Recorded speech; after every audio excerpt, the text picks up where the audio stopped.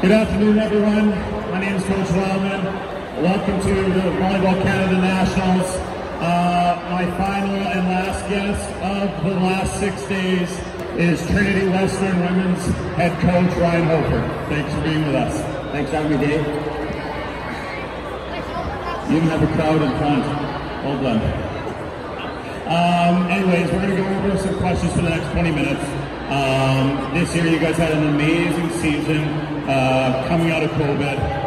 You guys were stuck in this pool of death, if you will, and I talked about it with Doug Reimer yesterday. For sure. And how did you bounce out of coming out of COVID with your team, especially being a favorite to win nationals back in March 2020? And I remember being there with you when it all got canceled. So coming out of that, what was the team vision? How was the team culture, and how did the season go? Well, I think COVID allowed us to be in the best shape of our lives. We just never stopped working out. The girls were fit, the girls were strong. They could go quite a few days in a row going into the championships and still doing very well. I believe fatigue makes cowards of us all, and we'll give up. We're too tired, and so the girls really invested in their strength and their fitness, and COVID was certainly a help for that. We wanted to find the good in COVID. Everybody in the world was dealing with it, but what could we do to find little good things? And that was part of our theme that year. What is the good in all of this? So we have so many aspiring athletes here, hoping obviously to play at the next level. And TWU, just like many other universities, are a very sought after program. So when you're doing your recruiting, what do you look for in an athlete? I'm looking for freaky skills. What are the things that you can do that I can't teach you? So is there something about your height, how hard you're hitting, your ball control? Is it have to do with maybe a heavy arm? And so what are the things that I can't add to you? Because I can teach you how to pass and set and hit. But what are you going to bring that's pretty unique and special? Okay, so TWU is again known for, especially under you, is really known for the team culture. How does your team, how do you build this culture? How do you maintain this culture with year in and year out new athletes retiring, and keeping that dream alive? My players help me do the recruiting, so my players have a hand in every athlete that comes in. They meet them, they greet them, they get to know them. Are they someone that is a Spartan? And we use the word, she's a Spartan, SAS, is she a Spartan? And so they give me feedback on them, and if they feel that she's a Spartan, they give me a thumbs up, and away we go from there. We also have a lot of culture phrases that impact what we're doing, and so we have one rule: protect the team. Are our decisions in line with that? Our overarching theme as a team is live free, play free. Can we live lives that have more freedom coming out of our program than when they came in? And can we learn to play free? Playing free is very, very difficult. Under stress, we've got all these emotions and fears and distractions and everything that comes at us, and can we find a way of kind of releasing it and letting it go? Another one of our phrases is toughen together. When we play our opponents, we want to be tough, we want to be together, and we want to create an environment that we're going to be tough to be against. We also had a theme this past year that was pretty important, and that was belonging. We belong.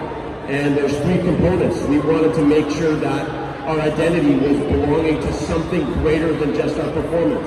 Because every day we get asked, well, how's volleyball? What's going on with volleyball? And I'm a dad, I'm a father, I'm a husband, I'm all these other things, but we get attached to volleyball. And so how can we learn to separate that and have identity in something greater than just winning and losing? We also wanted to create a sense of belonging within the team and having a culture where people were more than just fitting in. They actually belong. Fitting in is you changing yourself to make sure that you're adapting. And we wanted people to make sure that they were accepted for who they are, that they could bring their unique skills and abilities. And then we wanted to earn the right to belong at the top of the podium every day. So how do you deal with team management? Is that something that you push on to maybe your assistant coaches? Is their role to deal with that? Or, I mean, there's a lot of athletes here, 16 and U18s are here right now, and there's no, fair sub-role, even sub-role. How do you manage roles and personalities when it comes down to what what they need to do for the team to be successful? I want to believe that everybody has a margin of victory, no matter where you are. If you're on the sideline, if you're linesing, if you're on the floor, if you're getting lots of sets or no sets, I want to believe that you are the margin of victory. And if you ask every one of the girls on my team or women on my team that played, they will tell you that it was the sideline that helped them win the championship. It was the energy, it was the passion, it was the encouragement, it was the building into one another that really helped them play and perform the best. And so if each person on that team believes that they're the difference maker of the success of their team, then they're bought in, no matter where they are on the team.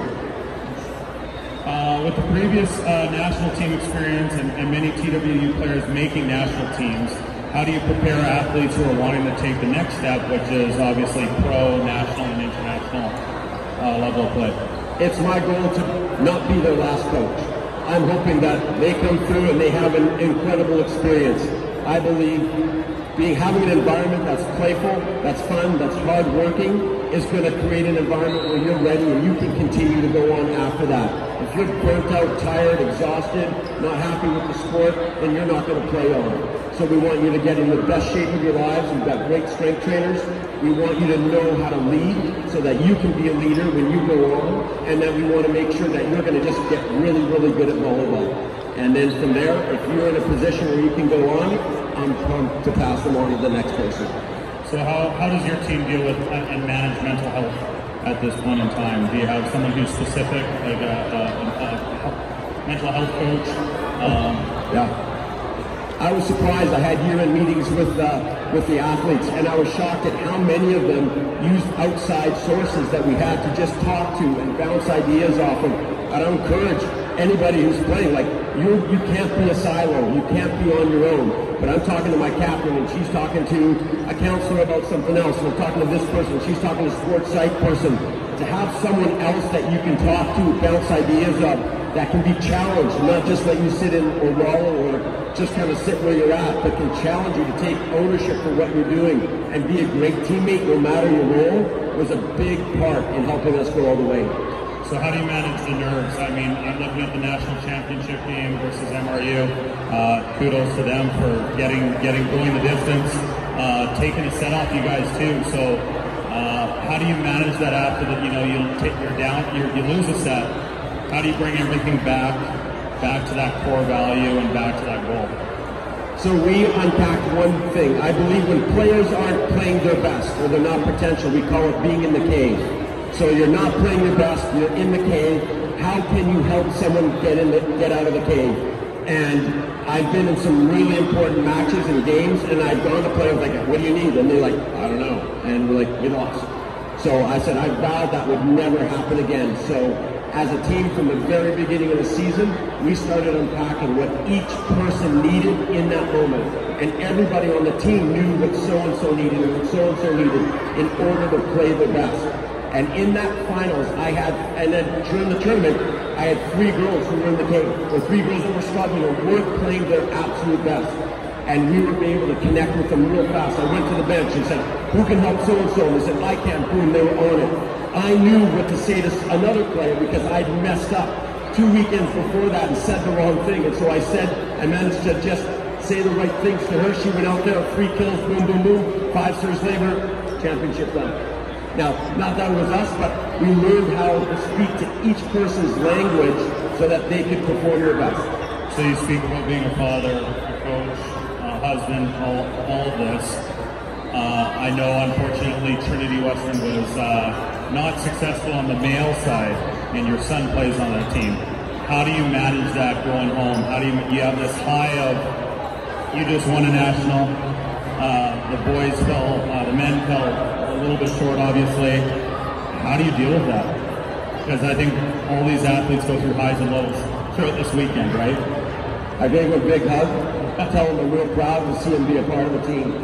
As a parent, the number one thing that I say to my boys is I am so excited to see you as a part of a team.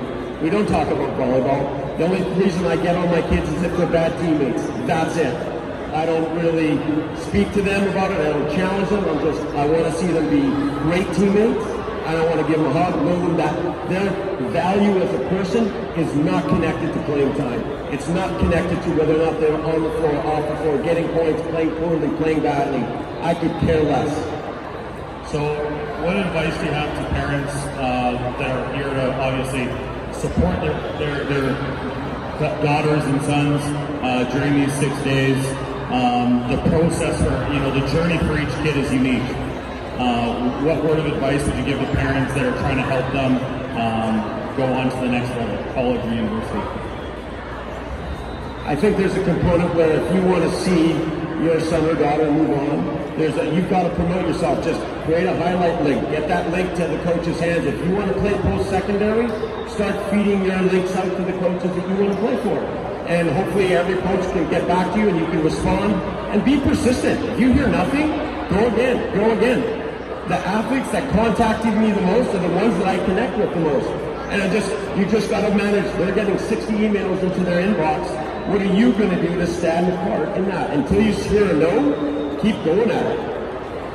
So what can we as club coaches do to make the process easier?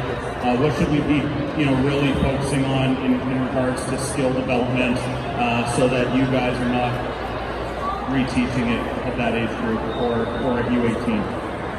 Is there something we're missing? It's hard coming out of COVID. I don't think there's something specifically that we're missing. We just need to let the game do the teaching. Like, we've got to find this balance about teaching skills, teaching the game, getting in the games, playing a lot of 6-on-6, making sure that the right skills are being taught. I think if each coach is learning and growing, if you feel you know it all, I remember, I felt I knew it all. Went to a clinic, realized I know nothing. I think we've got to keep advancing and keep learning and growing as coaches. I'm trying to learn something new every single year.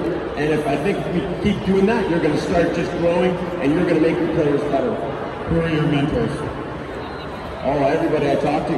I can talk to a junior high school teacher and they're a mentor to me. I can talk to a national team coach and they're a mentor to me. I can talk to my athletes and I learn something. I never want to stop learning. Fair enough.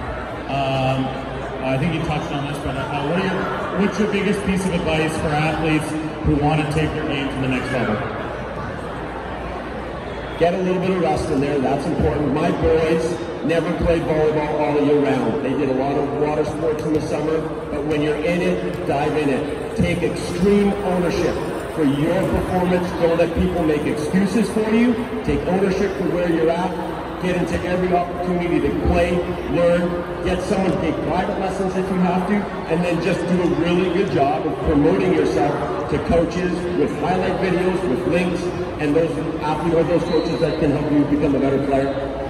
I saw that you're working with the national team or the next gen with Shannon.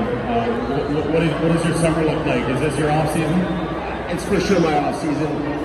I think I'll be in the gym a little bit helping out, but she's got a great group of staff of people around, and if I can be a support in any way, I look forward to it, but I think they're in good hands. What future hold for the Trinity Western women's team?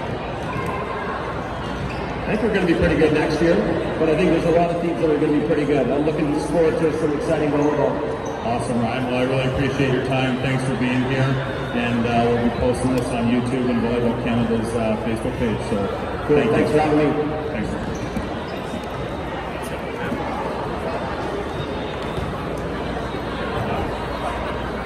Straight off, spinning so far. I did, didn't I?